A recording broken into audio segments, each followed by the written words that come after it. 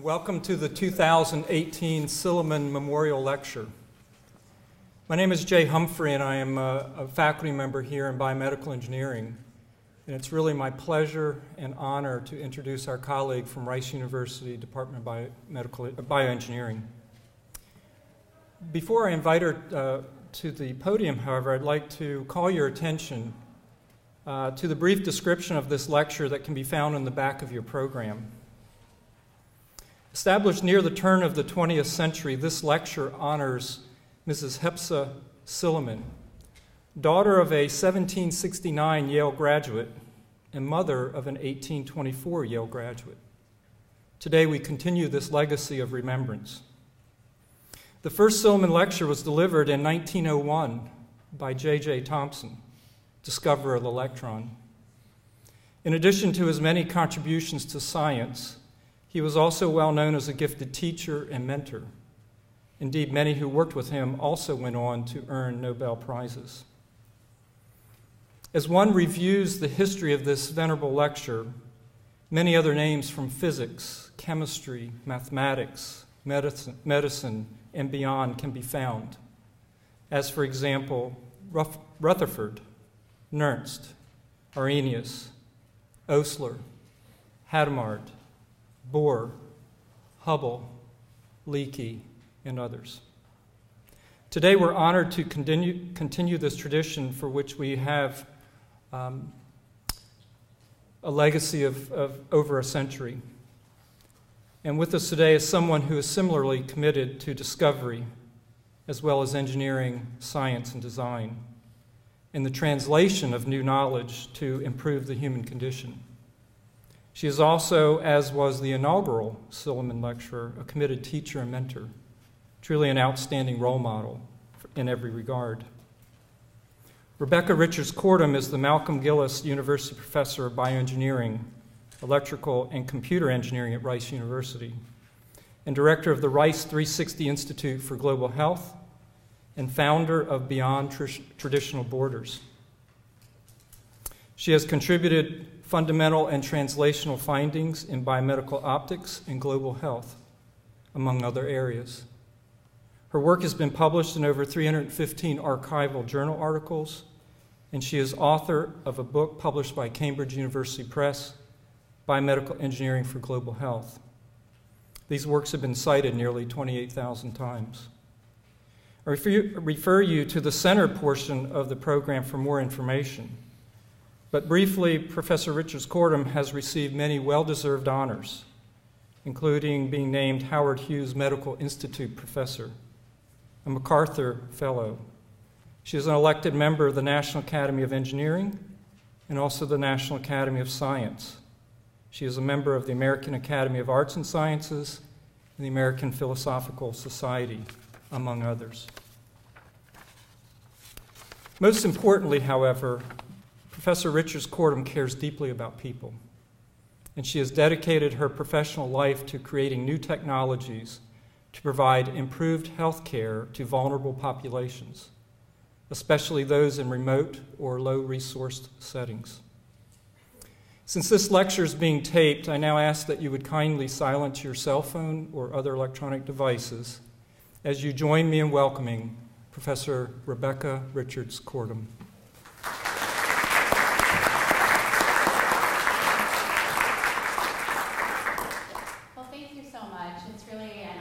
To be here today and to have the opportunity to share our work with you. Thank you so much for the invitation. It's been a really exciting and inspiring day. And I am really looking forward to talking with you about my favorite thing in the world, which is babies. And I'm going to talk about the work that our team has done to try and end preventable newborn death in sub-Saharan Africa. So I'm going to start by just trying to put this problem in context for you. And I want to start with the global target that we have for newborn survival. So with the Millennium Development Goals, we had targets for child survival, but we did not have a target for newborn survival. And we made a lot of progress to reduce rates of mortality for children, but we made comparatively little progress to reduce rates of newborn mortality. And as a result, newborn deaths now account for 45% of all childhood deaths. But in the SDGs, we have a target for newborn survival. So all countries should get newborn death rates below 12 per thousand by 2030. So let's take a look at what it will take to actually achieve that target. So what's shown on the y-axis is mortality rate. The green is the childhood mortality rate. The blue is the newborn mortality rate. And we have data, and then we have projections. And so if we look at newborns, you can see that there's been less progress for newborns. Here's our target right here. If we are going to hit our target, we have to double the rates of progress that we're making toward this goal. And the biggest gap for the places where acceleration is most needed are African countries. More than 30 African countries need to double the rates of progress that they're making if they're going to achieve the SDG. So we can look at that projection. So again, now we're looking at newborn mortality versus time. So here's this year. And if we look at where we'll be at current rates of progress to get to the SDG, where we're supposed to be in 2030, if we don't accelerate our progress, we won't be there for Africa until 2066. And if we ask the question, when will a baby born in Africa have the same chance of survival as a baby born in a high-income country? The answer is not until 2124. It will be more than 110 years before we achieve equity for newborn survival. And I think there's so many things that are sad about that statistic, but for me, the thing that is most troubling is when we think about the progress that we made in this country to improve newborn survival. It really started in the late 1960s, early 1970s, when we introduced regional NICUs. It will take African countries 3 times as long to make that progress as it did for us to make that progress in the United States. We have a Tesla in space, and it will take 3 times as long for African countries to make that same kind of progress.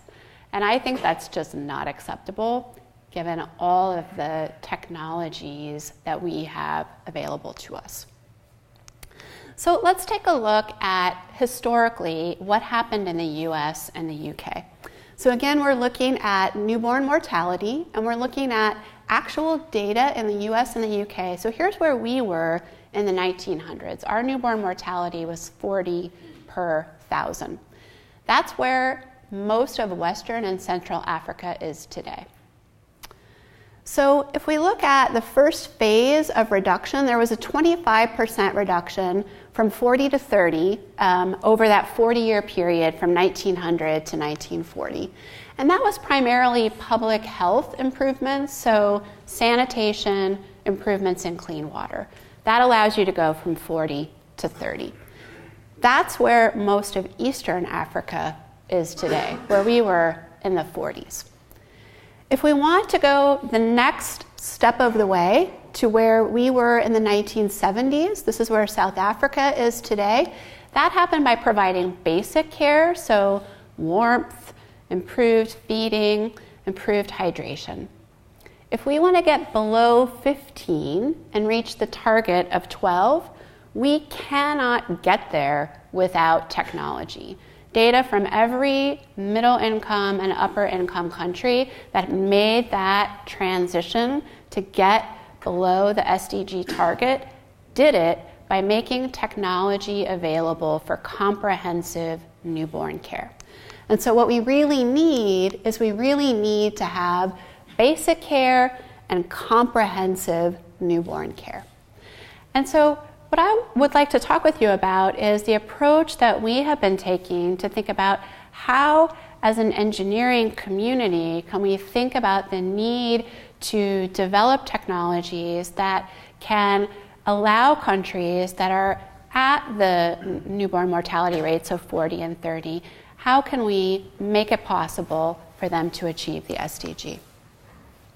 And I think that's possible now more than ever before because of three important shifts that have happened over the last 15 years. The first important shift is that there has been a big investment to understand how many newborns are dying, where are they dying, and why are they dying. And this was largely in part led by investments from the Gates Foundation. And so we really have a very good understanding to track where progress is needed. But evidence without political will does not lead to change. Now that we have a target for newborn survival, we have political will, and this is something that's new in the last few years.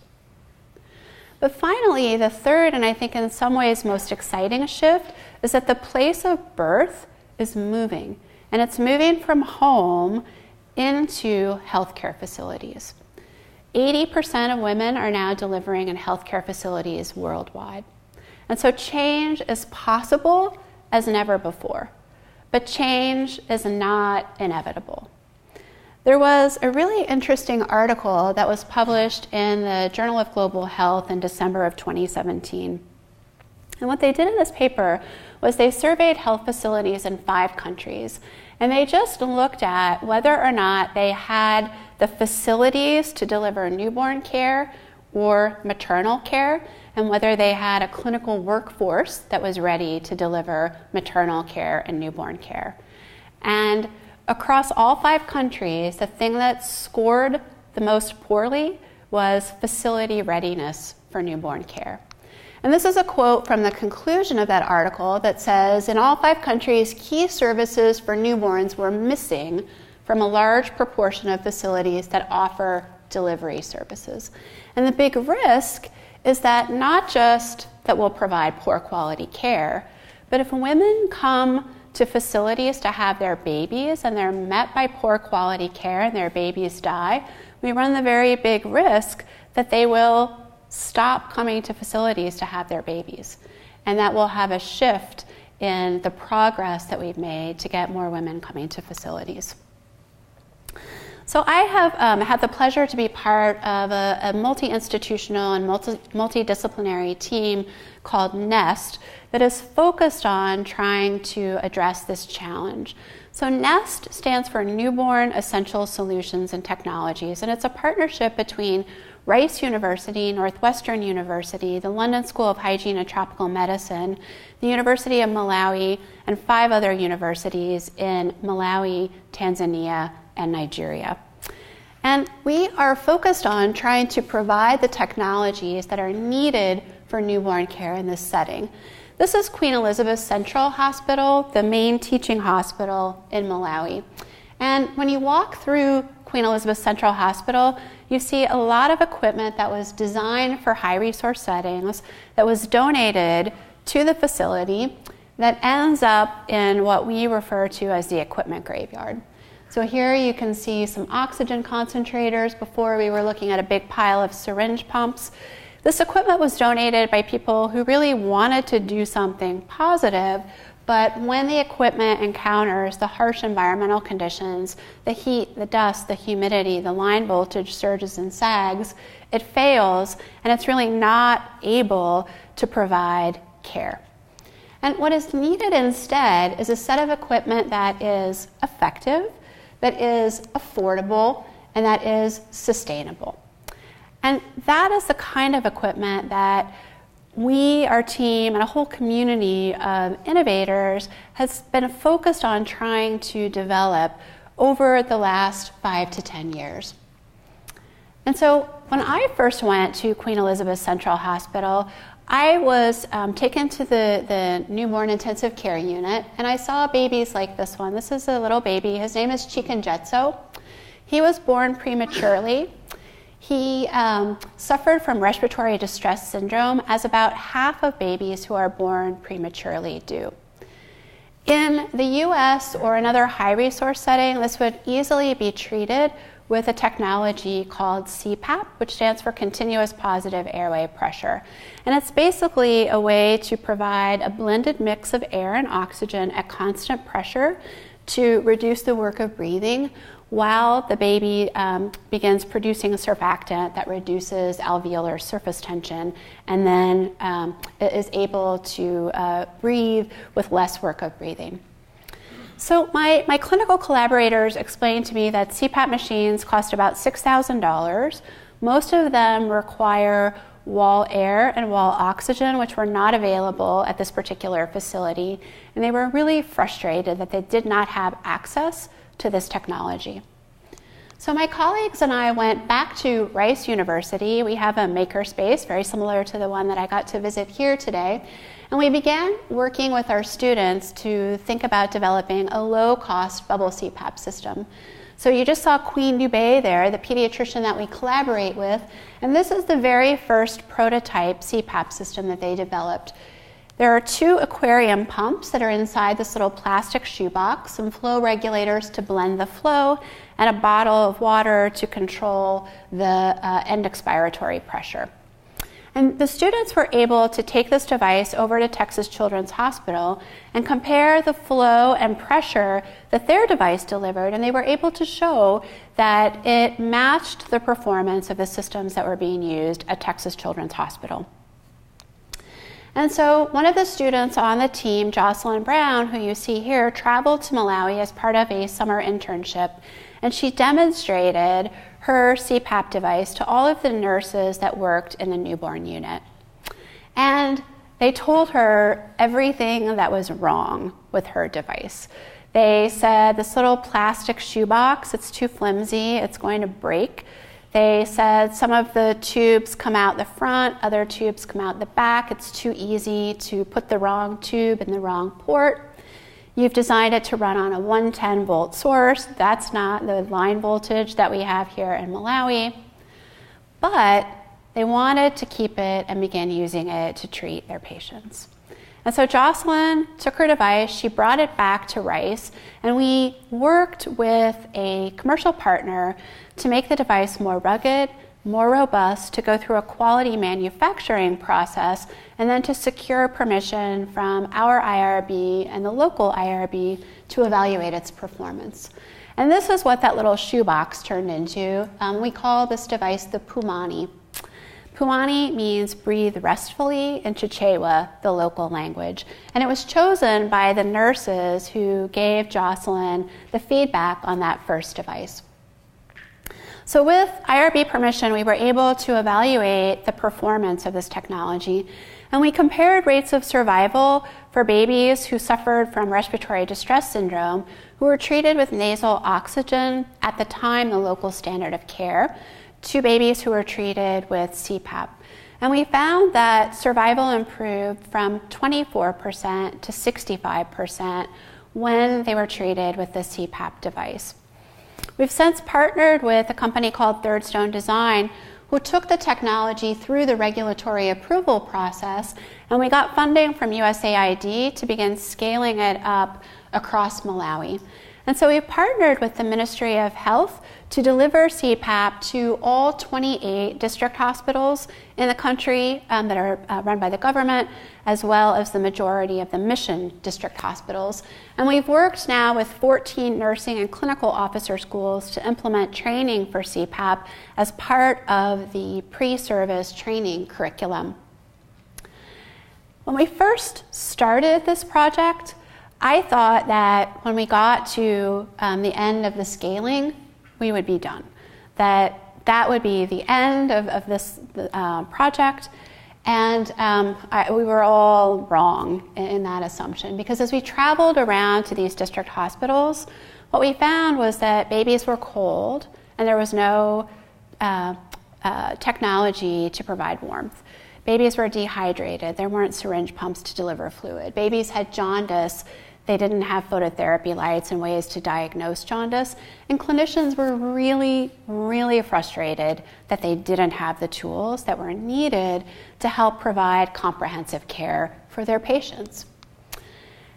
we came back from that experience feeling that if we continued to introduce technologies one at a time, what we would find is that outcomes would continue to be capped low. What we found in our rollout of CPAP was that babies who were hypothermic did not do very well if you only provided CPAP. It's not surprising. It's not the approach that any other middle or high income country took in scaling up care for newborns. And so we came back to the drawing board and we said, let's look at this problem holistically, and let's start with what are the leading causes of mortality for babies in this setting. And all across the world, babies die of 3 main causes of death. They're born prematurely, they suffer from an infection, or they're injured during labor and delivery. And from these causes of death, we looked at what are the pathways of care that clinicians need to provide to prevent or treat these causes of death. And we identified 7 different pathways of care that they needed to provide. So the baby in the middle is getting CPAP, but we also need to be able to monitor and treat jaundice if he suffers from that. We need to do that in a separate neonatal ward where their babies aren't getting exposed to infections that are coming in from the pediatric population. They need to be kept warm. We need to diagnose, prevent, and treat infections.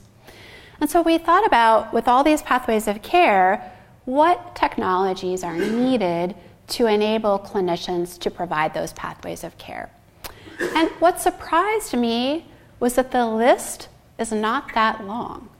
It's a list of 17 different technologies that if you had access to these 17 things, you have the ability to provide care along these pathways. And we looked at what is available commercially that meets our criteria of effectiveness, affordability, and sustainability. And what we found was that for about half of these technologies, for 8, there are commercially available alternatives that have been designed specifically to work in low resource settings. But for 9, there were no commercially available alternatives.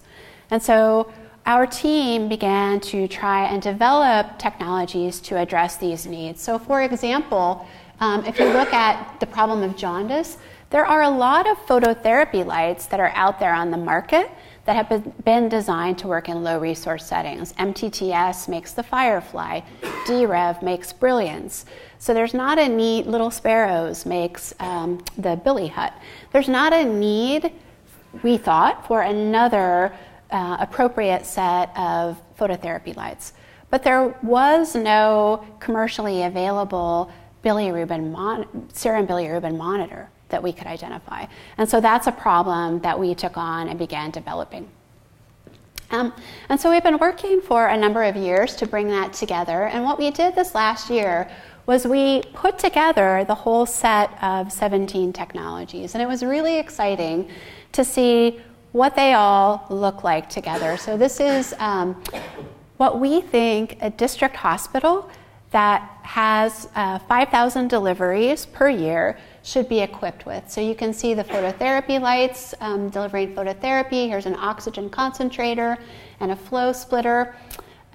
Here you see the CPAP set up with the concentrator, a syringe pump, a suction machine, a pulse oximeter.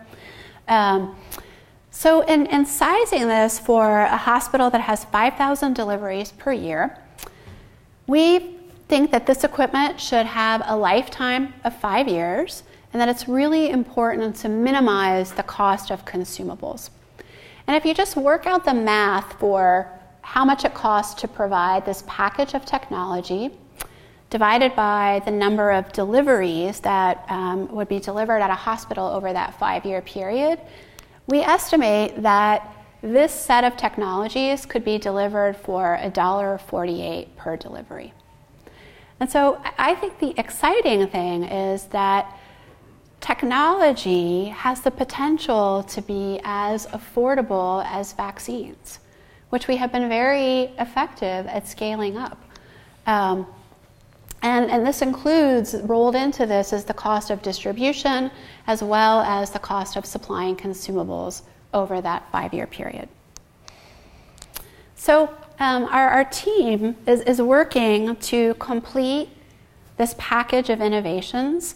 We are constantly surveying the landscape of what is commercially available, and as new things become commercially available, adding them into the package where they make sense, comparing their performance in the field to look at whether they're sufficiently rugged and robust.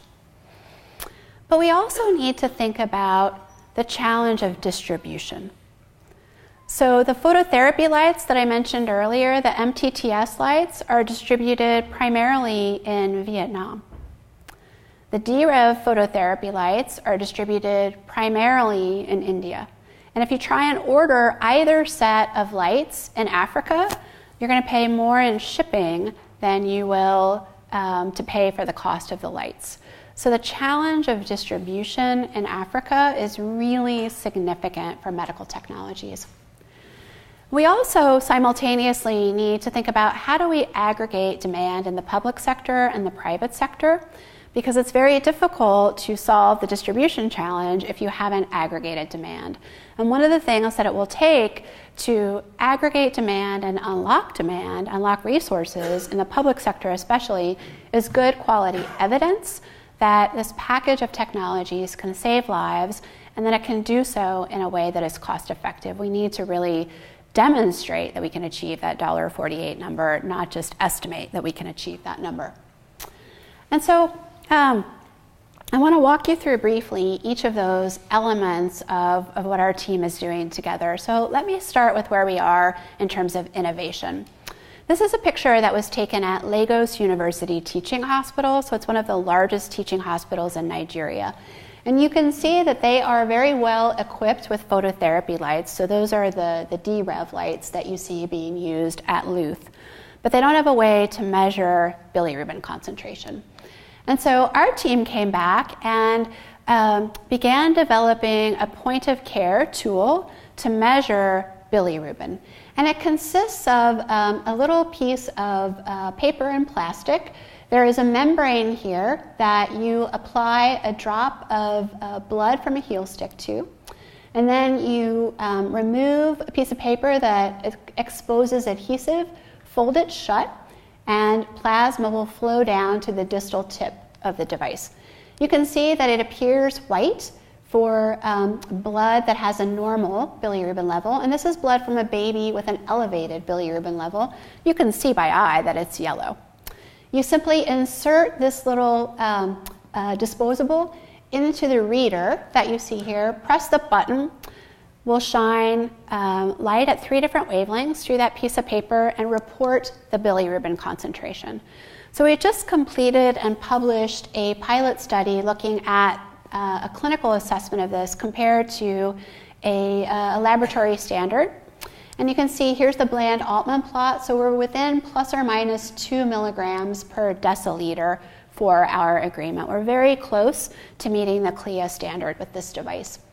And if we compare that to the performance of a transcutaneous bilirubinometer, you can see this is not from the same population. This was a study done at Luth in Nigeria, looking at the accuracy of a transcutaneous bilirubinometer. And you can see they're within minus 2 to plus almost 5 milligrams per deciliter. It's not accurate enough for that population.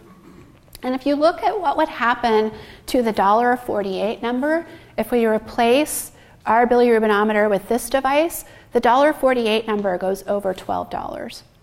And that increase is almost exclusively associated with the consumables that are needed to calibrate the transcutaneous bilirubinometer. So it's sold under a razor blade model, which just doesn't work in a setting where cost is such a big pressure.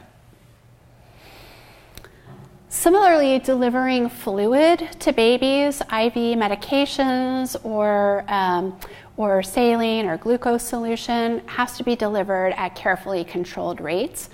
And syringe pumps are a real challenge to keep going in this environment. So we have developed a very low-cost syringe pump that has a streamlined user interface that is less likely to lead to user error. Because of the way the drivetrain is designed, it can run for over 70 hours on a single battery charge. So if the power goes out, as is common in these settings, it will keep delivering fluid. This meets IEC standards for performance for syringe pumps in the United States. And this is just looking at the accuracy. We've evaluated it both in newborns as well as in pregnant women who have preeclampsia and are being treated with magnesium sulfate. And in both populations, it meets IEC standards for performance. And then finally, I think this is my favorite technology, because one of the things that surprised me so much was the invisible, what I think is a medical emergency of hypothermia. There are so many babies who are dying because they are too cold in this setting. Nurses have access to thermometers, but in a setting where there may be one nurse to every 20 babies, it's really difficult for them to have time to measure temperatures frequently enough. And then they don't necessarily have access to warmers for babies that are not stable enough to be receiving kangaroo mother care. So we've designed a really simple wearable that displays the temperature.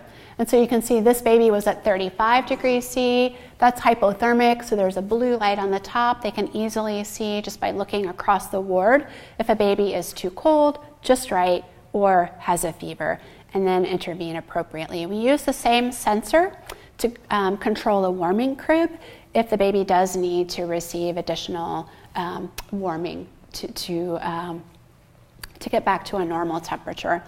And this device is completely reusable. We can make it for less than $25. It's a really simple technology.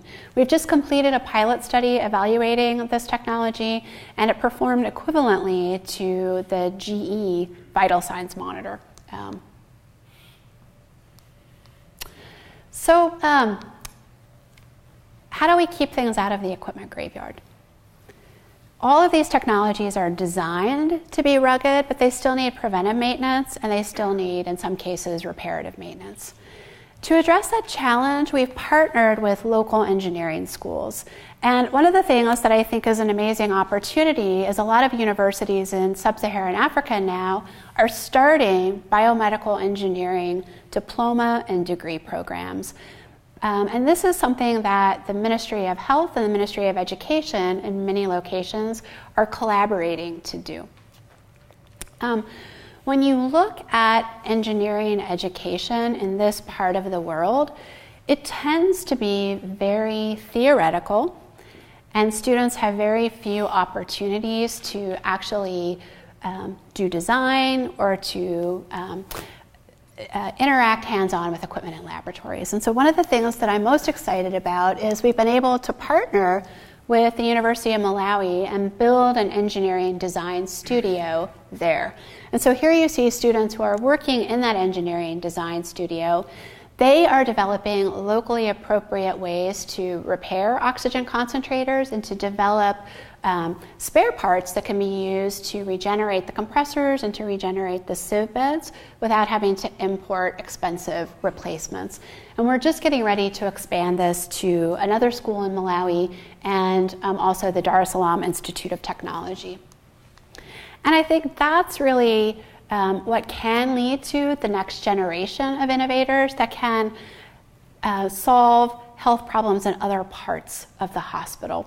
We've been doing bidirectional student exchange now for the last 3 years, with students from Malawi coming to Houston, students from Rice going to Malawi, and participating in teams to take on these design challenges and doing the same thing at the faculty level. And we're really excited to begin to expand that. I'm out of my range. Here we go. So I want to talk about the challenge of distribution, because this surprised our whole team when we really began to understand how big this challenge was and what it would take to solve it. So as the Pumani CPAP was developed, we partnered with Third Stone Design, an industrial design firm. The very first generation of the Pumani that was evaluated clinically looked like the device you see there on the left. So it was in a more rugged enclosure than the device in the plastic shoebox, but it didn't look like the final product, which has gone through the CE mark process. And so these devices are now made in the Bay Area by a manufacturing group called Pride Industries. They're made at relatively low volume. So over 1,000 CPAPs have been sold. They've been sold in 30 countries where they're being used. And the CEO of Third Stone Design has opened up the financials of the company. So they licensed the technology from Rice, and they licensed it at 0% royalty. And they guaranteed that they would set their price within a certain fraction of their cost of making it, and that they would prioritize filling orders in Gavi-eligible countries. And so for us in licensing the technology, access was really the thing that we were most interested in ensuring. And so if we look at the cost to distribute a single Pumani device, it costs them about $550 to make it. They sell it for $800. And so that leaves you $250. But $250, it turns out, is not enough to distribute Pumani. You've got to ship it, you've got to clear customs, you've got to train users, and you've got to provide service. And all of those costs in their experience add up to $750. And so every time Third Stone ships a Pumani out of their facility, basically they're sticking a $500 bill on top of it. So I'm not a business person, but I know that this is not a sustainable way to move forward. And that's where I think we get really excited about the opportunity to bring together a package of technologies. So just like a one technology newborn unit can't solve the problem of improving newborn survival, a one product company cannot be sustainable without elevating prices to the point that are not affordable. So if you think about what happens when we're distributing a package of technologies, the cost of goods is higher. We estimate that it will cost $26,000 to equip that NICU that I showed you earlier. So you've still got some margin left, but the costs of distribution are not 17 times what they are for one technology, because you can package them together, you can train people to use them together. A service technician who's making a call for one piece of equipment can look at the entire package. And so you gain enormous ability to sustain this in distributing a package of technologies together. And so our colleagues at Third Stone are now working to establish 2 distribution hubs in country. We're targeting Nigeria and Tanzania as the initial locations for those distribution hubs. And our team is focused on targeting a network of 7 countries in Africa that have partnered with the World Health Organization and UNICEF to form what's called the Quality, Equity, Dignity Network. These countries have committed to cutting newborn deaths in half within 4 years. And these 7 countries together represent 46% of births on the continent. And so our hope is that in targeting these 7 countries that account for almost half the births on the continent, we can get to a tipping point that will support their dissemination much more broadly throughout the continent. We've done projections for what we think it will take to make this distribution organization sustainable. And we think it will take philanthropic investment. So the little white bars here represent philanthropic investment, sales revenues, and then costs. And we think within a 6-year period, it can get to sustainability. It's based on the actual data of distributing the Pumani CPAP.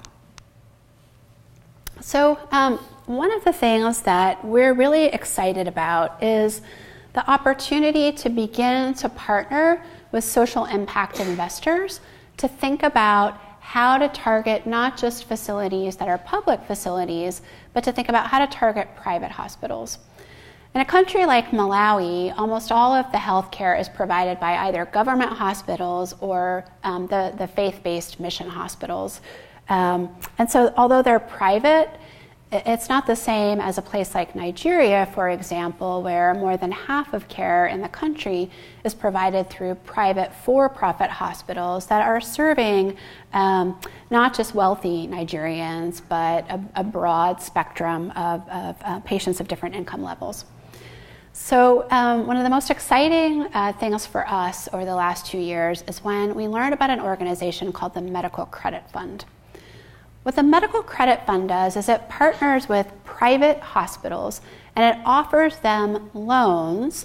Well, it doesn't offer them loans, it guarantees loans for them to invest in capital equipment to improve their services. So they have provided over 1,500 loans. They work with local banks, so they have 14 local banking partners that they work with. So the banks provide the loans, the Medical Credit Fund guarantees the loan. So they help hospitals that don't have a credit history or collateral get ready to go to the bank. They have dispersed over $30 million over the last 5 years. Any guesses as to what their default rate is?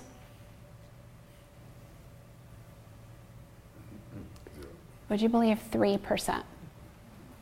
It's amazing. And we're really excited because the average loan size is about $20,000, so it's very comparable to what we project will be the cost of the NEST package. And so we're partnering with the Medical Credit Fund to use some of our resources to play around with the credit terms. Because it might be that if you were willing to target a 5% default rate, you might be able to make twice as many loans. Medical Credit Fund knows right now that they're turning away a lot of good credit risks, but their investors are not very risk tolerant. And so I think it's a really exciting opportunity to see how can technology developers partner with impact investors to help get their technologies to scale. So finally, I want to talk about the data that's needed to get to aggregate demand on the public sector side. So here what we're doing is we're partnering with our colleagues at the London School of Hygiene and Tropical Medicine, and we're beginning to roll out NEST in Malawi. We've started with the 8 technologies that are commercially available.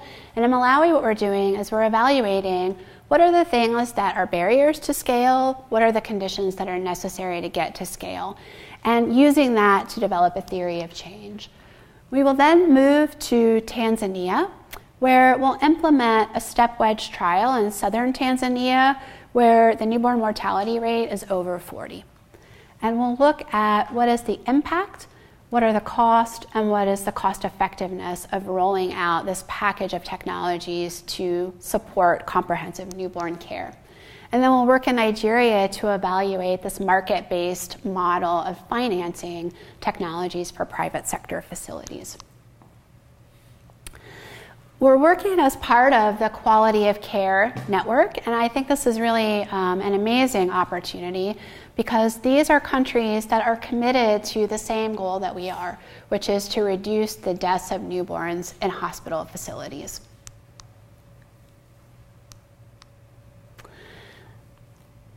"2030 is only 12 years away.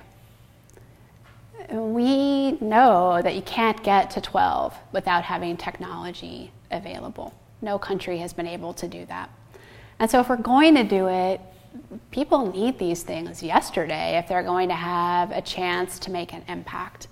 I think without access to technologies that make comprehensive newborn care available, we're stuck in the situation where it will be over 100 years before babies in Africa catch up to all of the benefits that babies who are born in high-income countries have benefited from. And over 1 million babies will continue to die really unnecessarily in Africa alone. So we think by making this package available, we have the potential to reduce by half death rates in the next decade and do it at a cost that has been acceptable for scaling up vaccines, which have had enormous impact on reducing childhood death. I am part of a much larger team that includes my colleagues in Malawi, my colleagues in Tanzania, in Nigeria, in Chicago, and in London. And it's just been such a pleasure to work with this amazing group of people. And I want to end with this picture, which is probably my favorite picture in the whole world. This is Chikunjetso. And he's the little baby that you saw in the video at the beginning who was struggling to breathe. And this picture was taken, he was just over 2 years old when this picture was taken. His name means the conqueror. And our hope is to enable hundreds of thousands of babies like Chikunjetso to conquer the challenges that they face right now in just surviving the first day of life, the first week of life, and to make many, many more photos like this possible. Let me stop there. I'm happy to take any questions. Thank you.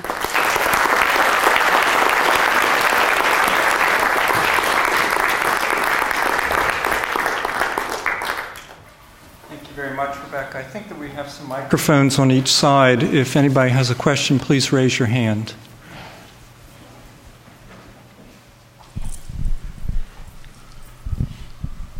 Thank you very much. Oh, sorry. Thanks for sharing all that wonderful work. I was wondering if you could talk a little bit more specifically about how these innovations have worked in practice, the development of the innovations have worked in practice. So what are the roles of students, faculty? Is this around classes, or how have you put it in practice? Yeah, so what we do now is we do a lot of shadowing of clinicians, nurses, clinical officers, physicians, and really try and understand what are the barriers they face in delivering care, and then turn those into design challenges that we'll bring to teams of students. Sometimes they'll come up with something that looks promising. Other times it's just a good learning opportunity for the students. Where they come up with a prototype that looks promising, we will work with students who are interested in continuing it as part of an independent study where that makes sense, or we'll maybe move it up from a freshman to a capstone design team. We have really made use of post-baccalaureate fellowships to take things from a promising prototype to something that you can actually get into clinical evaluation. So these are typically students who are coming in with a recent bachelor's degree or master's degree and who will spend usually 2 years really focusing on moving that forward. Sometimes we'll move some of the projects up to where a PhD student is taking it forward. So the bilirubin work that I presented actually started with a sophomore design team, moved into a capstone design team, and then there was a PhD student that really took it across the finish line. The syringe pump was an example where it went through 2 senior design teams till we really sort of got it right, and then there was a post-baccalaureate fellow who's taken it to where it is now. And so we've got this sort of continuum of students and staff who are engaged at various points along the way. There's a very close communication between our clinical collaborators, so we do regular design reviews to make sure that we don't fall in love with our technology and end up developing something that they don't really want. Like on the temperature monitor, what I told the students was, don't waste your money on a digital display. I just want a blue light, a green light, and a red light. And what the nurses said was, whoa, we absolutely want that digital display because every 4 hours we have to record the temperature and it will save us so much time if you include that. And at first, I didn't believe the students, so I went and asked the nurses, and it was definitely where the feedback was coming from. So we try to really guard against biases like that.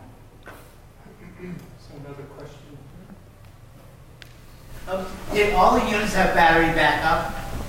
So they don't, and load shedding is a huge challenge in this environment. The approach that we're taking is to look at providing solar backup power together with the suite of instruments, because it's really difficult to power some of the devices with battery backup, like the oxygen concentrators, for example, and the radiant warmers are the 2 things that are the most power hungry. We've tried wherever possible to include battery backup, so the syringe pump has it, The warming crib that we've developed was specially designed to retain heat, but we're exploring solar backup as a way to power things like the concentrator and the radiant warmer. Yeah, I'm wondering if there are counties or maybe cities in this country that would benefit from implementation of some of these devices. So I think the answer is really device specific. So I think potentially the bilirubin device, for example, we've had pediatricians here express a lot of interest in having access to something like that. We've had interest in the CPAP as a transport device. So for a baby that's getting transferred from a community setting to a higher level of care, right now they're providing support by hand. And so this is something that could easily be used for transport. I think when we're designing them, we really think about what is the right set of features to meet the needs of our target hospitals, and we're not so much taking the approach of can we come up with something that can work in both types of settings. So when there are opportunities, we're really interested in exploring them.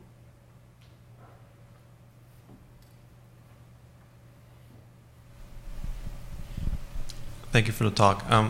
Some of these technologies seem like they utilize technologies that are not so exotic, and I'm wondering what the reason for current devices being so expensive are. What are the primary reasons that current devices are so expensive that are unaffordable while you can make one that is a fraction of the price?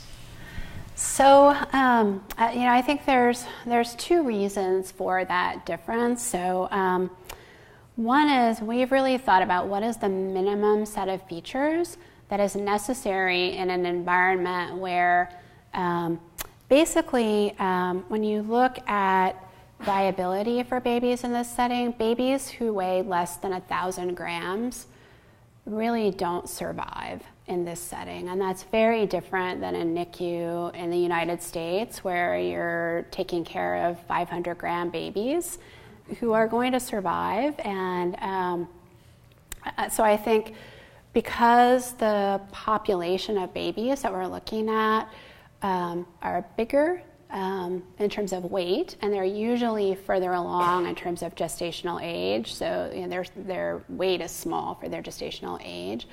There are some features that would be necessary in a setting where you're taking care of really tiny, tiny babies that are not the first thing that you would want to put in this setting. So that's one reason.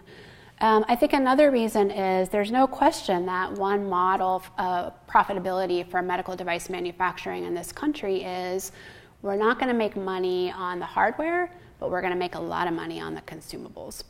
And that has been really challenging in this setting where distribution is such a problem. And so I can't tell you how many devices I have seen that get to this setting, they're used until the consumables that came with the device run out, and then it ends up in the equipment graveyard. Any other questions? Last one. Yeah, about the equipment graveyard, what are some common ways that the engineering students in Africa create their own spare parts for these machines? I'm not sure I understood your question. Was it what spare parts are they making for their own machines? Yes. What are they making to repair these devices? So with the oxygen concentrators in particular, it was really interesting to look at what was happening. So I originally thought that they were failing because of line voltage surges, which were killing the electronics. And that turned out to be the case in maybe 15-20% of the cases. But the much more common case was that dust in the environment was going through the case filter. So the case filter is just really inappropriate for dusty environments. We did a little experiment where we took the case filters out, we swept up dust in the NICU, and we looked at what fraction of the dust was trapped by the filter, and it was less than 1%. So not very effective. That dust gets in the compressors. It causes the seals to fail. As the compressors start to fail, then the sieve beds start to fail. And so they're replacing the cup seals and the compressors, and then they're regenerating the sieve beds using some really innovative approaches. Okay, thank you. At this time, I'd like to, Rebecca, give you a small token of our appreciation. You'll find a few Yale gifts in there, and a ceremonial envelope that reminds you that the honorarium, which is provided by the Silliman Endowment of $5,000, will be forthcoming as soon as you return from Africa. She is leaving actually tomorrow evening after she finishes her visit here with us to head to Africa. In closing, if I may, I'd like to thank a few people.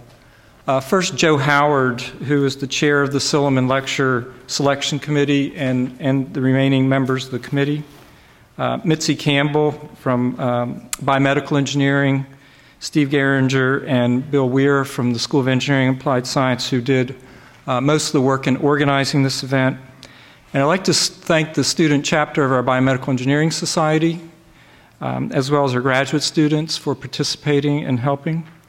And finally, I'd like to thank everyone for coming, and I would also like to invite you, if you will, tomorrow morning at 10 a.m., as part of the tradition of the Silliman Lecture, it's really lectures, and tomorrow at 10 a.m., Professor Richards-Kortum will give us a seminar in biomedical engineering that will address some of the more technical issues of her work. That will be held at the Mann Engineering Center, which is at 10 Hill House, room 107. So thank you all very much, and Professor Richards-Kortum, thank you for a wonderful lecture.